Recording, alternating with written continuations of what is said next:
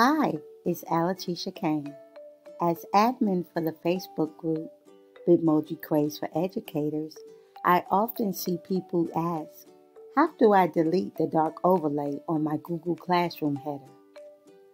Oftentimes, it's frustrating and disappointing after you spent time creating a banner like the top picture, and then when you upload it onto Google Classroom, it looks like the bottom picture.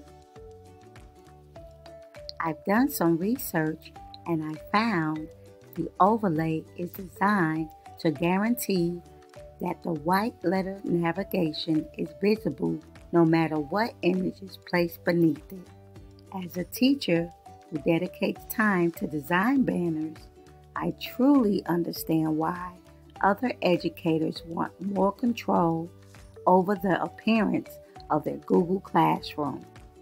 But this is one of the reasons why this function has not been changed. I have also found that the dark overlay is an accessibility feature. It was designed to increase readability, and it was also programmed on Google Classroom and is working as intended. Sorry everyone, as of right now, the dark overlay cannot be changed. If you don't like how the feature works, send feedback to the Google development team.